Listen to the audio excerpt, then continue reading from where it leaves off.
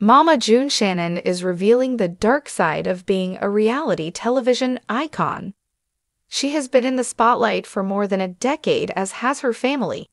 It has not always been easy, nor has it been fun, and now she is opening up about what it takes to put yourself out there. Keep reading for all of the tea that she's spilled. When Mama June and Alana Honey Boo Boo Thompson first appeared on Toddlers and Terras, they made quite the impression. It sparked their own family reality series on TLC, Here Comes Honey Boo Boo. That included June's partner, Sugar Bear, and her three other daughters, Anna Cardwell, Jessica Shannon, and Lauren Pumpkin Efford Shannon.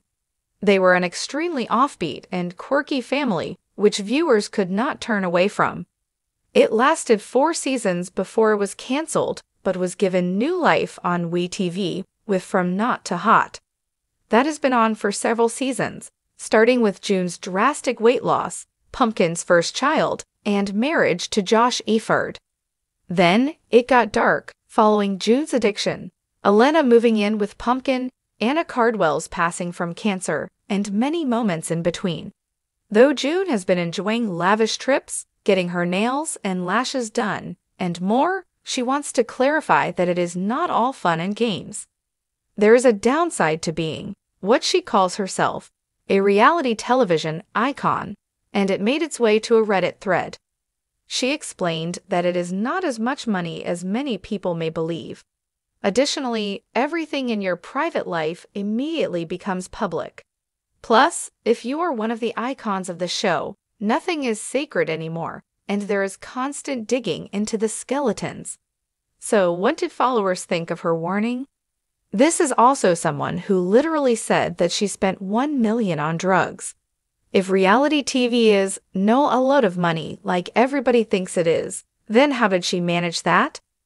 June obviously doesn't care about the skeletons in her closet, as she had some of the skeletons turn into whole seasons. First off, fans did not feel bad for Mama June, as they did the calculations on what she had spent. It seemed she and the family made quite a pretty penny, so she had no need to complain. At one point, Anna Cardwell sued June and TLC for $300,000 of her HCHBB earnings. Furthermore, followers were struggling trying to decipher what June was trying to explain. She is not known for her punctuation or grammar skills. Due to that, though she was trying to make a point, June sadly dropped the ball.